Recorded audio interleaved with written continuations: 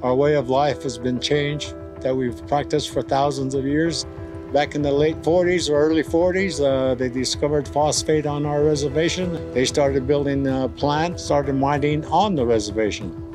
There's parts of our reservation that our people do not use anymore because of all the contamination that came through. A lot of our plants, a lot of our medicines, a lot of our trees, our water have all been contaminated to the point of where our people don't even want to go into those areas anymore because they're scared of it. With the emphasis of human health and the environment, protecting all aspects of it, we've continued to grow, and the Brownsfield grant is one of the ones that really helped us, especially build towards cleaning up actual sites here on our reservation.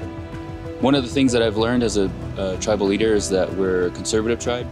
We've conserved our lands, we've conserved our government, we've conserved the way we move in the purpose of how we think about land and how land sustains us as a people.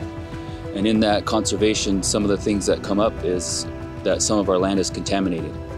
And through the EPA Brownsfield program and our environmental waste program, we've been able to revitalize some of that land by being able to assess that land and go through some of our historical buildings to see if there's asbestos or lead or radon.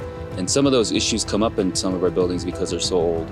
Through cleanup efforts, we hope to restore the land, revitalize the land, and make greener spaces for future use. From a tribal's perspective, we look at 7 generations. So 7 generations is a much longer time to be able to ensure that none of the waste will ever come back to life, so to speak. You know, we have to work with other agencies. We have to work with the EPA, we have to work with the Forest Service, we have to work with the state, and we have to work with the agencies because we can't do it all on our own.